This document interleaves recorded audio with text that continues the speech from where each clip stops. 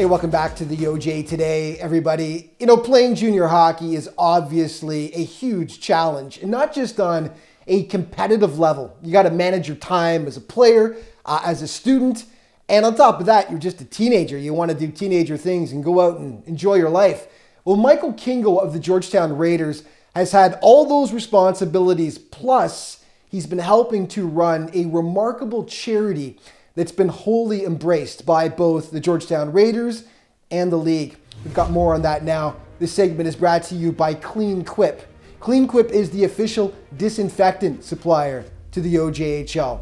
The chat, 2-1 out of the breakaway. Here's that fire shot. Oh, what a beautiful save. Saves like that by rookie goaltender Mikael Kingo are a big reason why the Georgetown Raiders are in the thick of the playoff race in the West Division.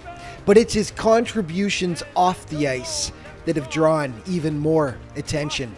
Mikael is involved with the Angel Project, a charitable foundation started by his mother, Lizette. My aunt actually works at a hospital in London, where I grew up, Strathroy. About 12, 13 years ago, my family really wasn't well off, but we decided for Christmas, instead of us getting gifts, we'd actually give our money to contribute to the patients there. That's kind of how it started, and then it just flourished from there and grew into an amazing organization. The Angel Project is a not-for-profit organization that focuses on assisting patients in complex care. So the thing about complex care patients is, for equipment, the government only gives 80% of the money towards equipment. So where are they supposed to get that other 20%? Say they need a $10,000 wheelchair, where are they going to get the other $2,000 to get the wheelchair? There have also been plenty of situations where we've had to actually buy iPads and things for these patients and give them a voice. So a lot of the time, when they're paralyzed fully, they can't speak, they need special devices, which can be pretty expensive. We step in with the things they need, and we also step in to help give them things like toiletries. They're not given these basic necessities to make a living, and it's horrible. So we just try to step in any aspect that we can. Either it's buying a $2,000 wheelchair or it's buying a $1 toothbrush for them.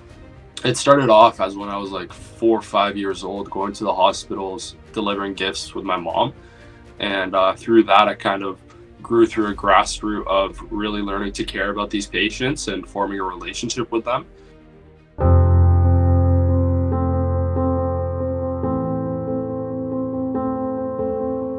By the age of 6, Mikael was making bracelets to sell, donating the money to assist hospital patients. Over the years, his contributions have only grown. He arranges hockey tournaments to raise money for the Angel Project. Additionally, the Peterborough Pete's draftee has created a hockey equipment giveaway, helping to outfit young goaltenders with expensive items they might not otherwise be able to afford. Mikael's coach with the Georgetown Raiders, Jeff Angelidis, can't say enough good things about the 17-year-old.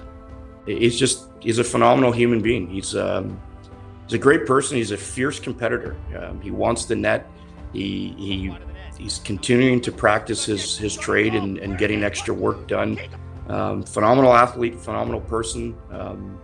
I've said it numerous times. This young man has a bright future.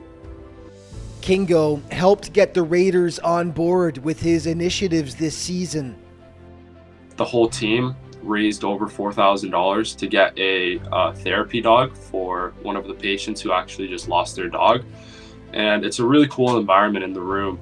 The captains, being a rookie myself, it's kind of hard to pitch the idea that everyone brings in $100 to help out get this dog, but the captains, coaching staff really embraced it, and all the boys the next day came in with the money. And then we also had a game, a teddy bear toss, which funds went also to the Angel Project. One huge source of pride for Kingo is that the Angel Project is run entirely by volunteers. It's fully volunteer, and I think that's one thing that makes our charity pretty special. It's all run from the heart. It's not people doing it to make money, people doing it trying to make a career out of it. It's just everyone trying to help other people.